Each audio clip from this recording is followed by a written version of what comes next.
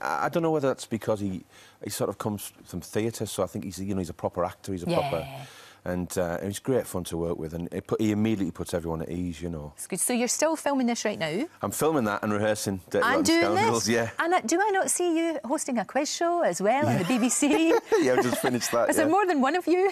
Oh God, it feels like that sometimes. But that was great fun. I mean, that was a bizarre kind of, because it was kind of out the blue when that happened, and it was one of those mad things. I thought, you know what, I'm going to give it a go because I didn't know if I could. Why not, though? It was a challenge. So. Absolutely. I think you should embrace all these things. I did, and I really enjoyed it in the end. Yeah, you should do more. You should do more. I'm sure you will be. I'm sure you will be doing that. The great thing about those, though, is you can film a whole bunch of them, can't you? You can just be very intense and for a week get a lot of them out of the way. So that's the thing, because we filmed it a while back and people were talking about, how would you find the time? I'm like, I filmed it then. I know, not now. I know. It's not like you're doing that and then rushing off to the theatre and then jumping in to see Hugh Jackman. Yeah, which is kind of what I'm doing at the moment. Right. Yeah. OK. And when does all this kick off, the musical? We start in Birmingham next week, which I'm really looking forward to, then Manchester, then Sunderland, so it's going to be great fun.